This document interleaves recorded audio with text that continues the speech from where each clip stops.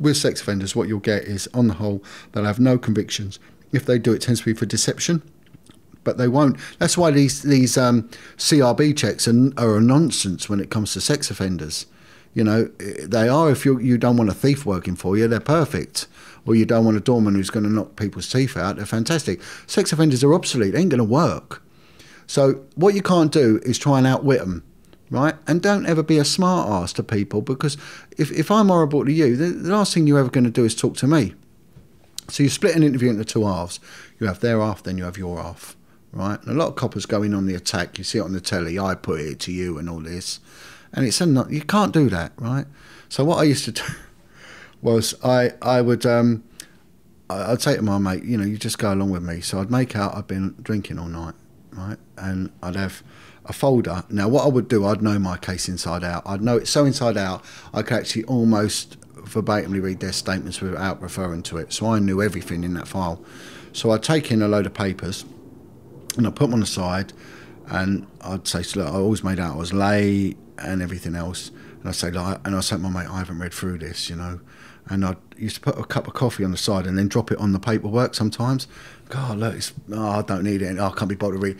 And you see them sitting there smugly looking, and then you just engage in conversation. Now, no comments are a skill in their own right, and actually, no comments are the best tool you can ever have, because you can, if you know how to interview properly, really, really tie someone up with a no comment. And I know it's going to be people watching this going, "Oh, sneaky sod," but it's. I was just about to say sneaky bastard. Sneaky bastard. Look, it's a battle of wits, and it is a battle of wits. You know, you win some, you lose some. Do you have a photographic memory, John? I'm pretty good. My memory's pretty good. If I know what I'm on about, it's pretty good. Now, I interviewed Tracy Connolly, who's Baby P's mother, right? And you know the Baby P case, the little Peter Connolly, the little boy that was brutalised to death in Tottenham in London. It made the papers. His mum's just been released, I think. Anyway, they just brutalised this kid to death. They just did all sorts to her and her partner. And she was a nutcase, you know, psychopath really. But when you interview her, everything was, I'm really good with my children. You know, I put them on the naughty step. And you go along with it. You say, well, that's good. That shows that you're caring and you're doing it right. And what I'd done was I'd read the paediatric report. And the paediatric report was appalling. And it was, you know, it's evidently backed up. And there was high impact trauma injuries that only a fist could have, you know, a facial bruising consistent with a blunt instrument hitting at force. So someone smashed a kid in the face, you know. I said, look, you know, there's injuries. We're going to have to talk through these injuries.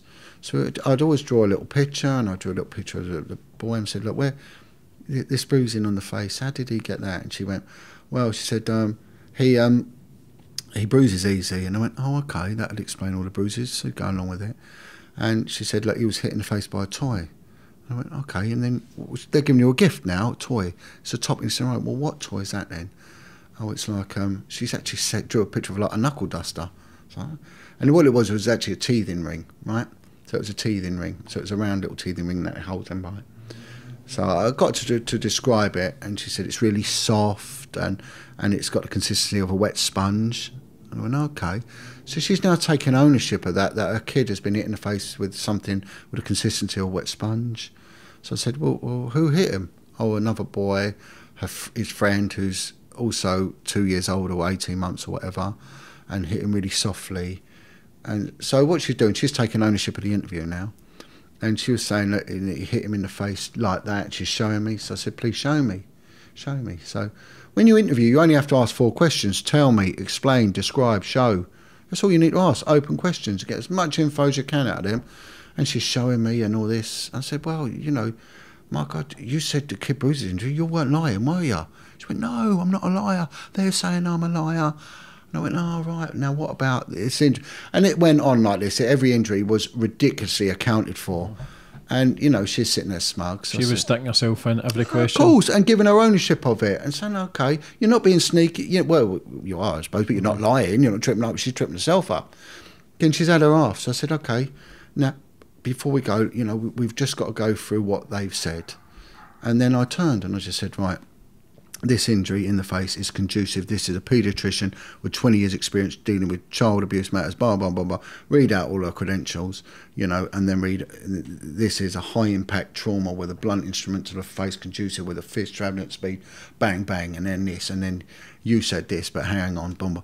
Of course, she turned around, she just stood up and she just went for me, you know, in the interview. Fucking, you know, spitting and all sorts. But, and then what you say, well, that's a monster your son sees. So pushing the buttons. Yeah, because, and this is what they do with grooming, you see. They, you know, they're all decent. And grooming, it's the same as people chatting a bird up. It's, you look nice. And this is what they're doing. They're being ingratiating and all that. But their goal is to have sex with them or to hurt them or whatever, right? And then when they don't, that's when you see the demon. So what you've got to do is don't put yourself intellectually above and be a smug bastard. I would never wear a suit. You know, suit again, it's official, it's horrible, it puts people ill at ease. Put them at ease. And again, give them a cup of tea, a cigarette and all that, you know. If they're a good person and they're not going to tell you anything, then they ain't going to tell you anything. You ain't going to get anything, you know. But you don't need to be a bastard to them. But there are some people, you need to use every bit of intelligence you can to have See, them. for a paedophile, John, did you ever ask them the question, why do you do it? Yeah, yeah. And I'd say to them straight away, do you have a sexual interest in children? I go, yeah. And one guy said to me, he said something really odd. He said, I was in a house once. And he said, and there's three of us, three men in the house, and we wanted a boy. He said, we wanted a boy. And he said, have you ever seen heroin addicts when they're clucking? He said, they're marching up and down, they can't settle, they're, you know. Well, yeah, of course. He said, paedophiles are the same. And he said, all of a sudden the phone rang. And this guy on the other end said, I've got a boy, I've got a boy. He said, everyone was relaxing. I went, phew. And I said, well, what is it then? What is it? He went, it makes you high. It makes you high. We enjoy it and it makes us high. You know, and that's it. And it's, but you know, you look at the destruction it causes and you know, and again, they're very clever. They will turn everything round. So they'll put themselves as a victim. They'll use all these different traits, or they'll feign illness and start crying, and they'll be saying, "I'm glad you stopped me. I needed stopping," and it's called cognitive distortion, right? And they're putting it back. So you know, you've just got to always be mindful that they're very, very clever at what they do. They are manipulating, and sometimes you don't open up to them because the moment you open up to them, they're into you. They will then start asking you questions, and if you're not very clever, they will know everything about you and use it against you, and they will find your weakness and bring you to your knees, because these are very, very good social chameleons. They, you know, they've studied it to a fine art how to find someone's guilt and use that guilt to manipulate for themselves. Did you ever lose the head speaking to one? I'm glad you said this. Right, I lose my head in a different way. I use my anger to actually, and I'm going to say this, and I don't think I've ever said this before, to destroy people. And I would use it to use my intelligence and everything to take them down. That's why I enjoyed doing it with the sex offenders. I would have them I was very clever at what I did. Very, very clever, and I would use every opportunity. Nothing was wasted with me. I would think about it constantly. I was taking paperwork home, and I was just knowing everything about my case. So that's how I used it.